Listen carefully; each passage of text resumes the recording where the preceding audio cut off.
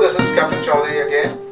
Today, this is the second class of tidal prediction, and I'm going to speak to you about how to find out the tidal predictions for second report in Europe.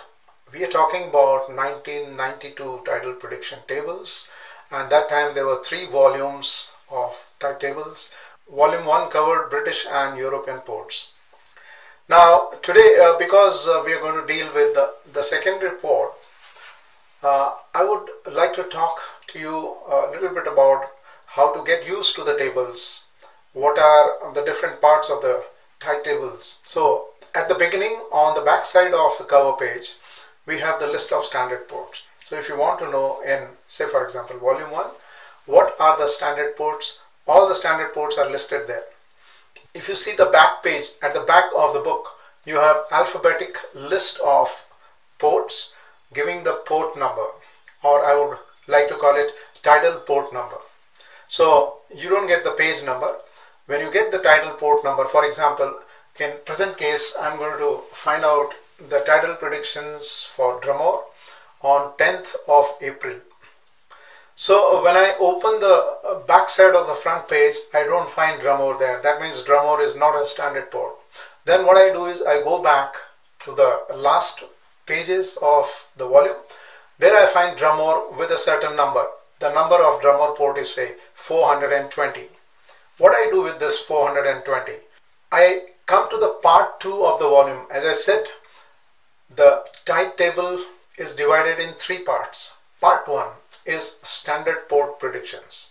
Part 2 is height and time difference of the second report. And part 3 is harmonic constants. So you want to find out the height of tide by harmonic constant method, you can find out. And part 3 is tidal streams.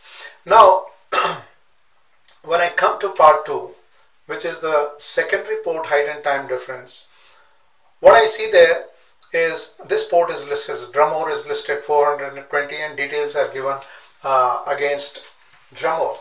Now, if I go vertically upwards or backwards, the first bold letter port that I get is Liverpool, which means Liverpool is the standard port for Drumore, which means probably the tidal pattern of Drumore relates to Liverpool. So what I must do is I must go to part 1. What are the predictions given in part 1? I write down. So Liverpool, as you can see, high water is 8 meters, low water is 2.4 meters, and so on. The first tidal prediction time that is given is 0038 for 8 meters, 1030, 2.4, etc. So I've written down the Liverpool times. These are the predictions from part 1. As you can see, 452 Liverpool, and these are the timings written. For high water, the 4 timings which are written are 00, 12, 0600, 1800. So at 00 and 1200, the time difference is plus 30. At 06 and 1800, the time difference is plus 40. Same way, if you consider the low water, at Liverpool, at 0200 and 1400, the time difference for Drumore is plus 15. At 0800 and 2000, the time difference for Drumore is plus 20 minutes. 452 is Liverpool and 420 is Drumore. Now, if you consider the height, 9.3 and 7.4 are mean high water spring and mean high water neap heights. Same way, 2.9 and 0.9. 2.9 is mean low water neap, and 0.9, which is very shallow, is mean low water springs. If you see the corresponding time difference for Drumore is minus 3.4 for 9.3, minus 2.5 for 7.4, minus 0.9 for 2.9, minus 0.3 for 0.9. The seasonal correction also I have taken down for the 2 ports, 415 to 444. On the 1st of April, the seasonal correction is minus 0.1, and on the 1st of May, the seasonal correction is minus 0.1. If you consider 445 to 464, the seasonal correction is minus 0.1 on the 1st April and nil on the 1st May. So we proceed now. Let's find out the height difference. In this part, I will make the table standard. We start with standard port heights. Now, to write the standard port heights, the first height that I am given is the high water. So I'll write high water here. Then it is low water. Then it is again high water and low water. I will write down all the timings, standard port heights. It is 8.0, 2.4, 7.7 and 2.8 meters. Now the first correction that I do is I change the sign and apply the seasonal correction. I call it negativing of seasonal correction. Whatever is seasonal correction, I want to negative. The idea is I want to have the raw height. The seasonal correction which is given for the ports between 445 and 464, Liverpool comes there. The correction is minus 0.1 on the 1st April, nil on the 1st May. So probably on the 10th April we may say that the correction is minus 0.07, and we reverse the correction. That means we change the sign and apply it everywhere. So it will be plus 0.07, 0.07, 0.07, 0.07, 2.87, 7.77, 2.47, 8.07. This is the basic heights.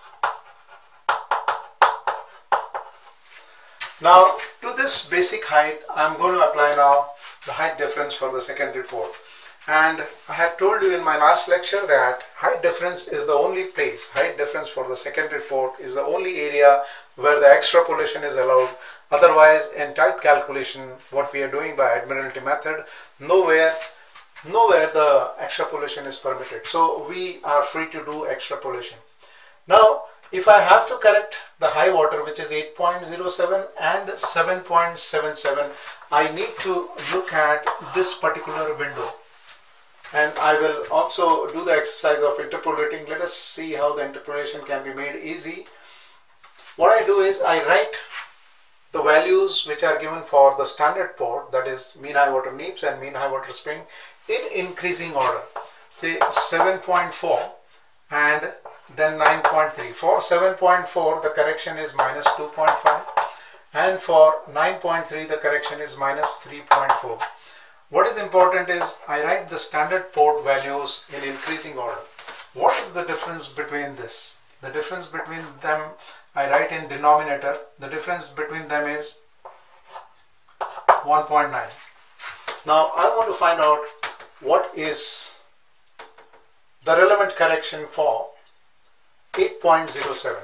Now 8.07 I write here, and what is the difference between 8.07 and 7.4? I will write it here, 0.67. Now 0.67 upon 1.9 will give you a factor. This is called factor.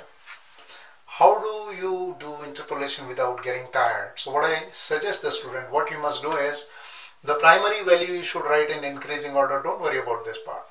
Now to do the interpolation, what I do is the second value I take, that is minus 3.4, minus the first value, that means plus 2.5, equal to, and then multiply by factor.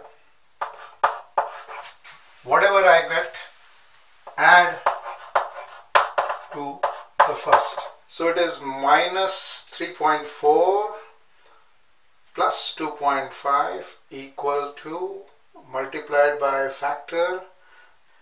So whatever we get, we add to the first value, that is minus 2. So what I get is minus 2.82. Minus 2.82. Now we want to find out the height difference for 7.77. We get minus 2.67. That is the correct